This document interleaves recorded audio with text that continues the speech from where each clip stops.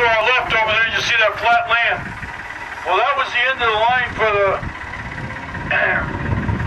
the Virginia&Truckee Railroad. That started in 1869 and stayed till 1939. In 1872, they connected with the Central Pacific Railroad, and that ran from 1872 until 1950. That train used to make between 30 and 45 trips a day. This red building on the left was the depot, the warehouse, all the freight that was going in back and forth from Reno to Carson City. Now on the right, all this dirt here, this block and the next block was a red light district. They used to have little small houses there that were called cribs, much like you call a baby crib.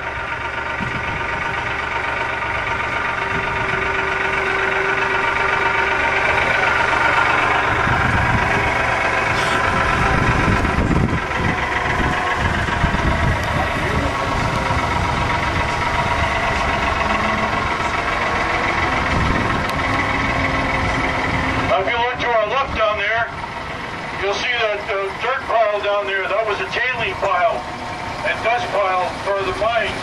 That was from the California Consolidated Valencia mines.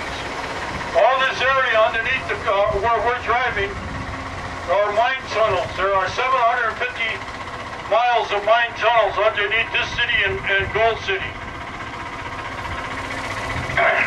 That mine produced over $107 million in gold and silver.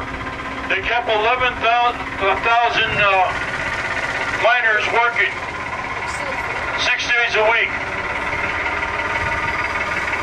If you look to our left, you'll see that yellow building with glass windows. Look through the glass windows, you'll see old number 18, the locomotive, the Dayton, that used to run on this line. It's a wonderful old locomotive, and the museum is open. It's open from Thursday till Sunday, from 1 to 4. So it's closed today. I'm sorry. Now, if you look to our left, down at the bottom of the mountain, you'll see that brick building down there. That used to be St. Mary Louise's Hospital. Was staffed by the Sisters of Charity. Now this structure on our right here,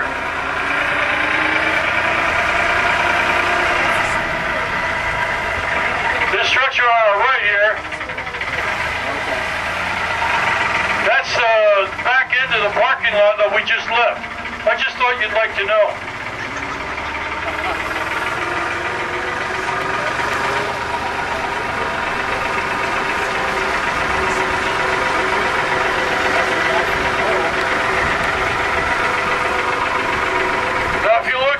You'll see that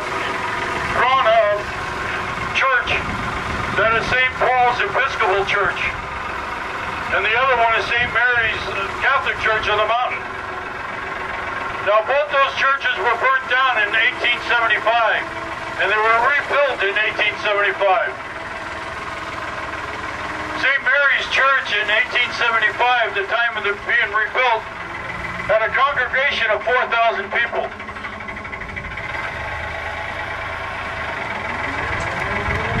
It is closed now for renovation. It'll be open around September.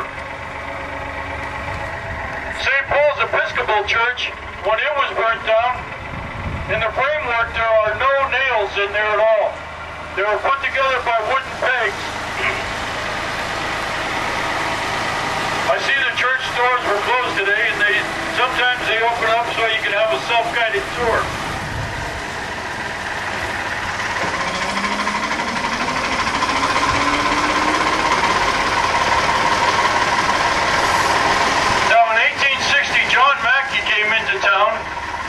John Mackey didn't have a time to himself.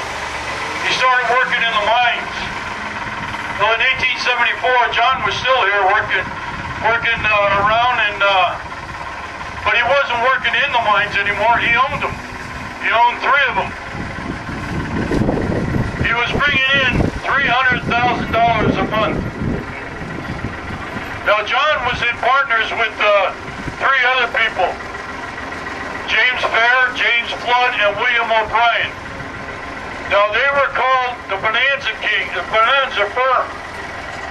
They were also known as the Silver Kings.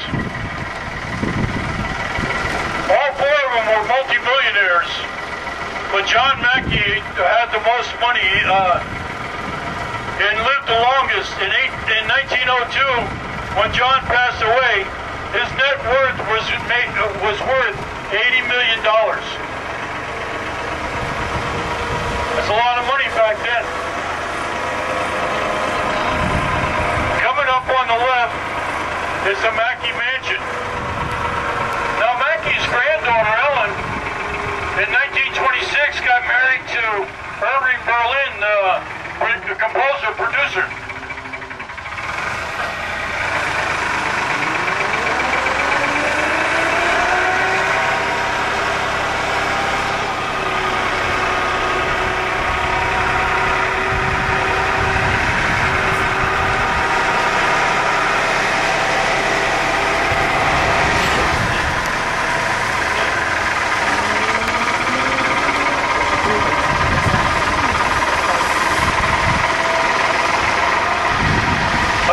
On the left is a yellow building with white trim and white verandas.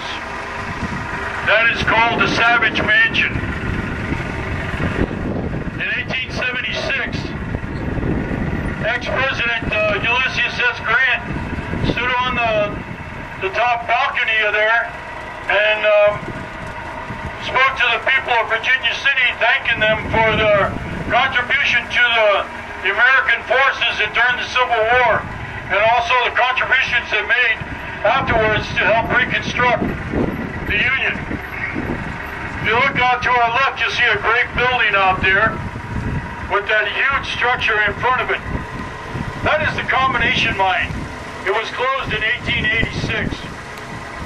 Now that mine, the tunnel, the shaft that goes down, it goes down 3,261 feet down. Underneath where we're driving, there's tunnels that are under there, 3,000 feet down. You can't drill down too deep in Virginia City because you'll run into a tunnel. Now the miners that worked there, when they got down that deep, this is geothermal area. And since they got down to 3,000 feet, they were working in temperatures that were 140 degrees Fahrenheit. Now they could only work for 10 minutes, and they had to be, had water shooting on them while they were working. And after 10 minutes, they had to go into a place that was stocked with ice so they could cool down and then go back to work. Now they worked 12 hours a day, 6 days a week, all by candlelight, for a whopping $4 a day. Everybody else, all the miners in the world, the rest of the world, only got $1 a day. If you look out to the left, you'll see the maintenance yard for the Virginia&Truckee Railroad. That railroad still runs today. It runs from Virginia City to Gold Hill. It's a 35-minute tour. It's 35 minutes round trip. Also down there, you can't see right now, but there's a stagecoach ride down there.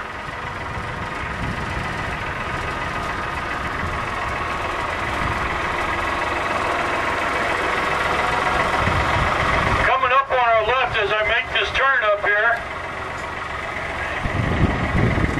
down in the gully is the Collar Mine. Now the Collar Mine was a fifth largest producing mine in Virginia City. It produced over 107,000 107 $1 million in gold and silver. I told you this is my maiden voyage. Please forgive me.